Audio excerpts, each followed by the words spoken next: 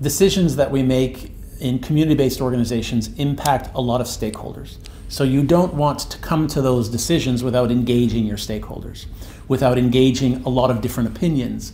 Because if people are not invested in the final product, they're not going to support it. So the collaborative process is critical to having strong and impactful programming and making sure that the work you do is effective. But secondly, engaging other people is critical to developing the skills in our community, and that's why the Support Center has a very effective model, because the work that we do develops skills for organizations. So we might be doing a search, but at the same time we're building capacity in the organization, in the leadership.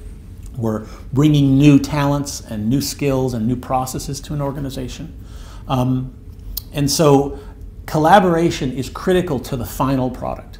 But collaboration is also critical because better ideas come through collaboration. We know today, through all the studies of business, that the best ideas in an organization don't come from the top down. Those ideas tend to be less successful than ideas that are generated from the bottom up, meaning from the foundation of the people who do the work, who are in the field. And so it's only through collaboration that we can engage those people and engage those ideas.